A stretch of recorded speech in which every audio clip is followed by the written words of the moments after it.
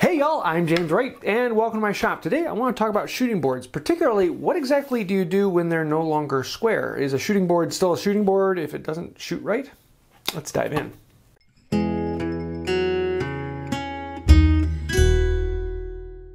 First off, let's take a look at my shooting board. Now I made this one a long time ago and I'll try and leave a link to the video of this. It's in the description down below. But basically all it is a fence at 90 degrees to an edge. You take the plane and you put it on its side, and then you can put your board in here, and the plane can then come through and clean up the grain until you get a nice square, clean, true edge running all the way across. Some shooting boards are really fangled and they'll have a groove, or they'll even have something to hold onto the plane so it slides perfectly and smoothly. But a lot of them are really just a bench hook, even without this groove here, that allows the plane to slide beside. And as long as there is some small ledge for the lip of the plane to ride on, it won't keep eating into this. And having this fence on here will stop the wood from tearing out. So as the plane ejects out the other side, you won't get all of these pieces breaking off the back. Now, some people use shooting boards constantly. It is something that is a mainstay in their shop, and anytime they cut a board, they bring it over and they clean it up right to the line. And that works great. I don't do that as much. I like to do it freehand. I find that to be a little bit more fun. It's one less step and means I don't have to pull this out from underneath the bench. I do know of a couple people who actually have a shooting board built into their bench top, so they don't have to do anything. They just set the plane in it and then go to town. But personally, I think that's, a little bit overboard. But again, that's one of the great things about our sport. There's 100 different ways to do it, and you can find the way that works best for you. That then brings us to the topic for this here video. Now, a lot of shooting boards will actually have the fence that's adjustable, so you could actually move it to 45 degrees, or if it gets knocked out of plane, you can move it back. I kind of like those. The problem is 99% of the time I need to shoot 90 degrees. And if I want to do 45, I grab a square, I set it on here, I put my board on there, and now I can plane at 45 degrees. So as long as I know this is perfectly true and perfectly 90 degrees, this is what I need it to be. The problem is wood moves. And after having this for a few years, this is no longer exactly 90 degrees. If I put my square in here, I'm off by a shaving or so from one end to the other. So now when I play in boards, they're not perfectly square. There's a little bit of a gap on one side or the other. So we can put the plane in place and put a square up against it here, and we can see that there's a little bit of play here. I've got a little bit of a gap that I need to take off. So I need to take off more material up here and no material at all at this end. But how do we do that when we're right tight up in the corner? Because all shoulders have this edge here, so that means you can't plane right tight into the corner. And that's where a shoulder plane comes in, because a shoulder plane can come all the way to the outside. Now, shoulder planes come in many different types. You can get them in block planes, you can get them in the more common shoulder plane type. You can even have a rabbet plane. As long as the iron comes flush up to the outside, then it'll be able to get down into that corner. So all I need to do is plane this down more at this edge than this edge until I get it square.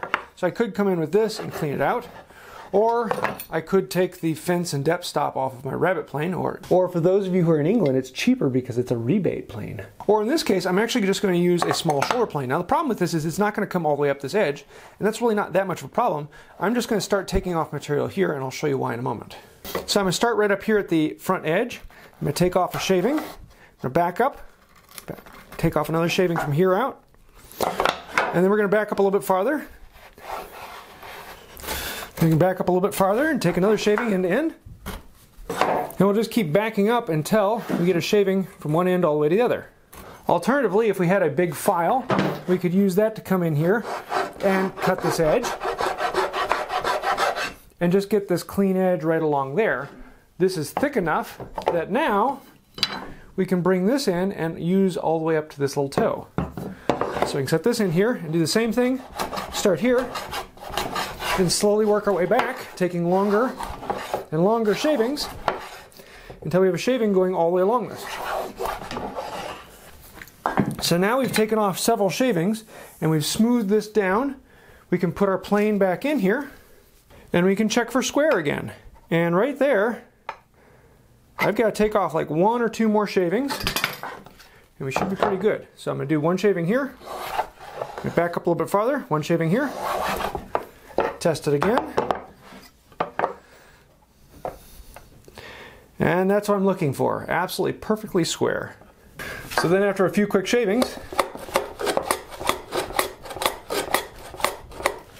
we can bring it back and test it out and see just how square our board is. And that is dead on perfect. That's what I like right there. So now I don't have to think about it. I can just bring the plane in here, square it up.